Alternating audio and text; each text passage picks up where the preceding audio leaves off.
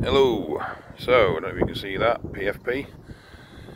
I'm down in Exeter. I'm going to be training a couple of clients down here today. Bit of a trek. It's just short of 300 miles. People wanted to know what I was up to, so this is it. Left the house at 8:30. It's now about 2:30.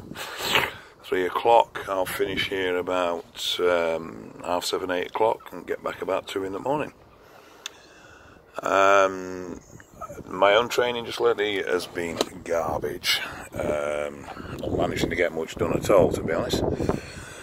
I think I've done 4 days in the last 2 weeks.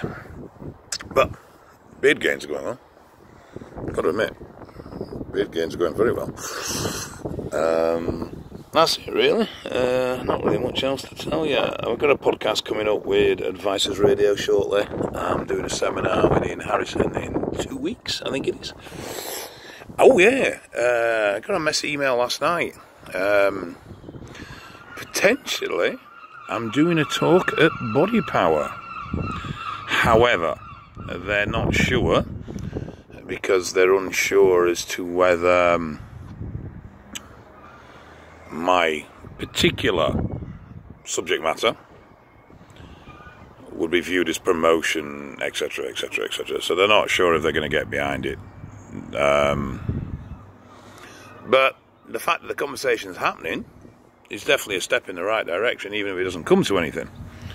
I'm down there now all weekend. It's a combination between Medichecks and Strom Nutrition, and Strom are going to be part of Explosive Ape Stand.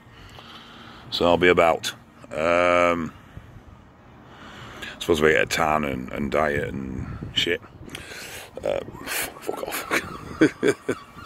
Yeah, so the conversations are being had.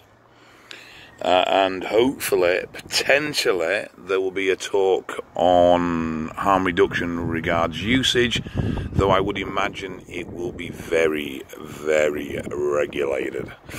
And I don't think I can be my normal blunt self.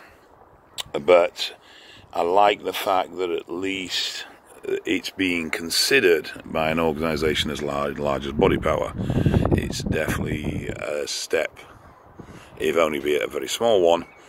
It is definitely a little step forward in openness and talking about this stuff.